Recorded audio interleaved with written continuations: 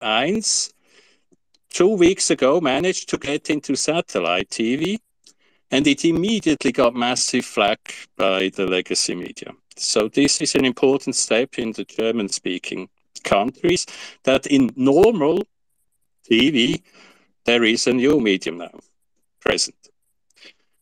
The other reason for our problems is that most empathetic people simply cannot believe that such evil people really do exist, and that the Hitlers, Stalins, Maos, etc. have not become extinct, but nowadays are multi-billionaire psychopaths. When I explain the COVID, CO2, or whatever prevailing nonsense narrative to anybody, I usually get the answer, oh, nice. Still, I cannot believe that such evil does exist. So the people simply refuse. They see our evidence, everything is laid in front of them, but they just simply refuse to believe that such evil does exist. And I think the reason is this. 2,000 years ago, the people had known that there is good and evil, but most have kind of forgotten this because we are told that everybody can be somewhat good and evil sometimes, which is not true, of course. A deeply empathetic person can, for example, cannot kill another person unless he is so much deluded, he or she is so much deluded that he really believes he does something good by killing this someone else.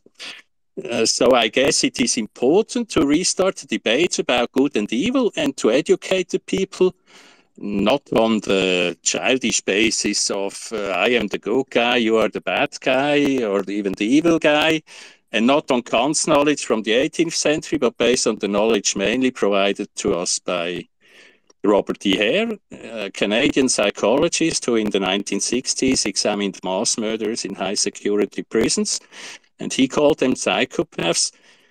These are human beings without empathy, conscience, and remorse.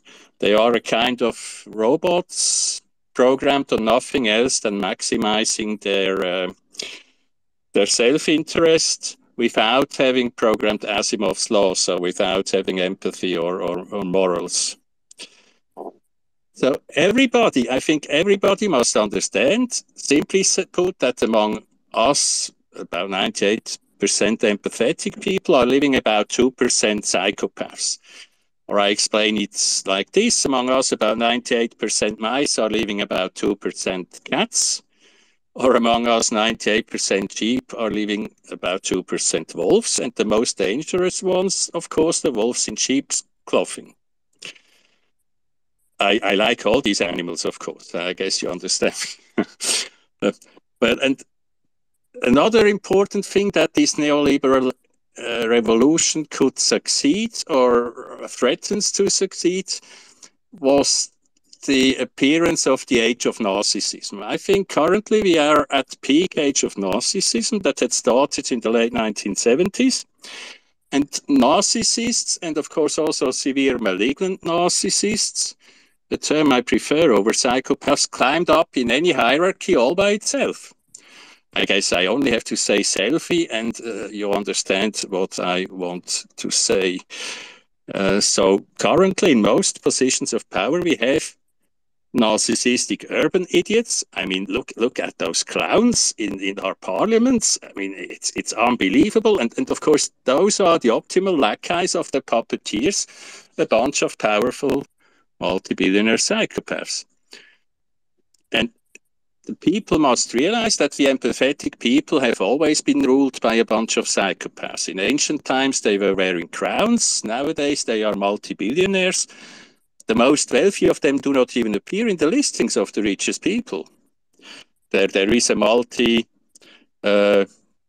in English, it's a multi-trillionaire class above the multi-billionaire class that appears in the media, of course.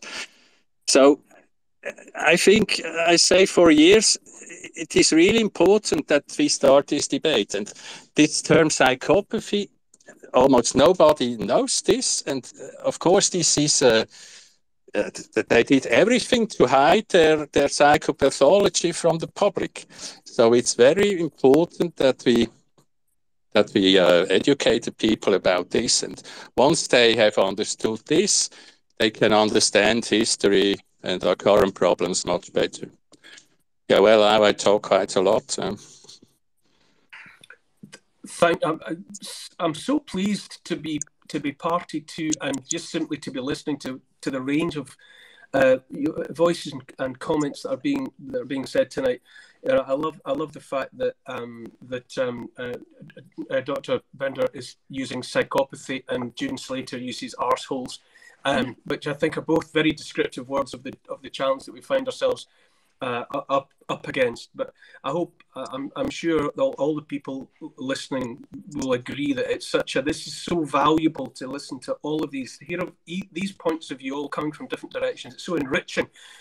So thank you so much for that. Moving on now to James Freeman, if you're of course, there. Sean, if I may just add, Sean, sure. Of course, psychopathy is diagnosed by the psychopathy score, but the most easy method is just an asshole. Exactly. Everybody understands and what it means. This is fun. Yeah, thanks. I love it. James Freeman, are you there? I'm here, Neil. Good. Go ahead. Good evening, everyone. I'm going to self-promote myself first of all before I get going. To anybody listening, I've got a show that goes out weekdays, Monday to Friday, 12 till 1 o'clock. June Slater appears with me every Wednesday. Mitch Feinstein.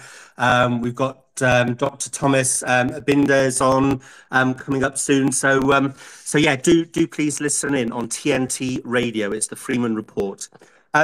First of all, thank you to Sean, Neil, Lawrence, and everybody else who's organised this. I know how much work it is that goes into organising these things, and obviously, you know, it's at the weekend in people's spare time. So first of all, thank you for that. To me, I think, you know, we can sort of divulge into all of the messages and what the messages are we should be giving to people and everything else. But I think the real key, actually, and I don't think anybody will argue against me on this, is unity. Numbers is how we win this, because as everyone keeps on saying, there's a lot more of us than there are of them. So I think that has to be the key in terms of unlocking how we win this. And, you know, I would probably guess that most of the people listening into this Twitter Spaces tonight is probably on the right side of politics. So I really do think that we are missing a trick. And actually the answer is how we unite both sides of the argument, whether it's on ULEZ, whether it's the right and left of politics and all of that. I mean, it is why they spend so much time, whoever they are, trying to distract and to divide us. It is why they create all of these narratives, because they know damn well that if ever the right and the left united to said, you know what, we've got a common enemy and we will fight that together, they're screwed. They know that. That's why they spend so much time trying to divide us. So I guess the question is, how do we build the numbers and how do we unite the right and left? Personally, I think that we, first of all, need to agree some kind of set of principles and values that will transcend down the arguments, a set of revolutionary values and principles, I don't know what you want to call it, that transcends both left and right politics, that guides people's behaviour when we're talking about all the problems that we face, so that we're not constantly fighting each other. You know, at the end of the day, when I listen to the left and the things that they're fighting against, they're the same things. They're just slightly different arguments of the same problem, the same adversary. So on the left, they're talking about workers' rights. You know, they're talking about the unions. They're talking about fat cat bosses taking money, equal rights, and fair pay, and all of these things. But the difference is they see big government as the counterbalance to this. Whereas on the right here, we take the opposite view, and we think that small government is the answer, and we fight for freedom and our choice to choose, if I can put it like that. But at the end of the day, we're both fighting the same adversary. It's just that they very carefully, this is what, the right and left, blue and red politics is about. It's about creating two sides and then creating a narrative on each side that ends up with us all in the weeds fighting each other. So I think we need a call to arms that unites both sides. And we need leaders, the Neil Olivers of the world, and the others, to be reaching out to those people on the left that are the leaders, the big voices there, and trying to create some common ground. We might not be ready for that yet. I don't know, but things like ULEZ, for example, is a great example of that, because it doesn't, nobody gives a toss whether you vote blue or vote red on that principle. It's the fact that it's affecting you. So maybe we need to go further down the road for people to accept this. But the Brexit Party, and I hate to bring that up because I know it's divisive, but the reason the Brexit Party did so well and the reason the referendum did so well is because it did transcend the right and left of politics. The Brexit Party, I think is a misconception that it was a right-wing revolution. Actually, we had more voters from Labour than we did from the Conservatives. And that is why we were successful, because we found a position that united both sides. So I think that's what I've got to say, basically. I think that is the key. I don't know how to do that, and what these values and principles are. And of course, like all politics, timing is key on this. We can present a certain solution one day and it won't go anywhere. It's dead in the water. But in a different context at a different time, it takes hold. And like I said, perhaps that context we're not quite there yet, that people's lives have been affected enough. But I certainly think we should look to the future and expect